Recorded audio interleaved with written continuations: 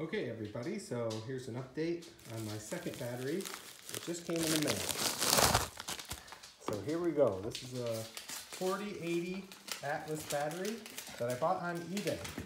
So a little risky to buy a battery on eBay, but I did save $50 buying this battery. So let's see here. It's holding a charge of 2, so I'm going to fully charge it right now, and I'm going to use this on my next mow to make sure it was a good deal. So let's see how it works. Okay everybody, got the old Atlas 80V mower back out.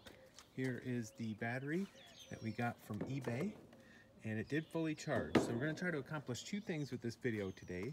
Make sure the battery that I got on eBay for 60 bucks is good, and also we're going to see if it lasts a little longer. If you remember last time I mowed, the grass was long and wet, so it took a while to mow it, and it really killed the first battery fast. But unfortunately, it is starting to sprinkle a little, so we'll see how far we get.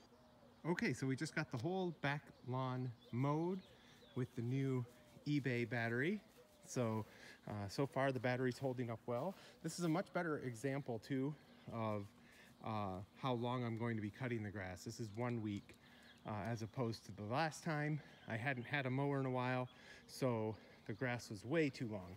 So let's see how the battery is holding up. All right, we're still at 3 bars. That's really impressive. So that makes me happy.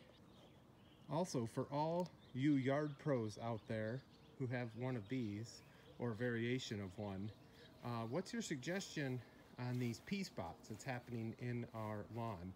I have some of the treatment ordered. It's coming from Amazon, so I will spray that on, but there is a lot of opinions out there on what to use to help prevent these pea spots from happening. So if anybody has any tips, please leave them in the comments below. Okay everybody, well, we just finished the front lawn on one battery. So the front and back, the whole entire lawn has been mowed, no power loss whatsoever. So let's see how we did here. Still at 2 bars. So that is excellent. So I would say this eBay battery was a good deal. Now, some might say, I'm not buying a battery secondhand on eBay. That's totally your prerogative. But that's why I went ahead and got this one, because I saved 50 bucks and got it in the mower right away to see if it was any good. There are so many protections through PayPal and eBay now.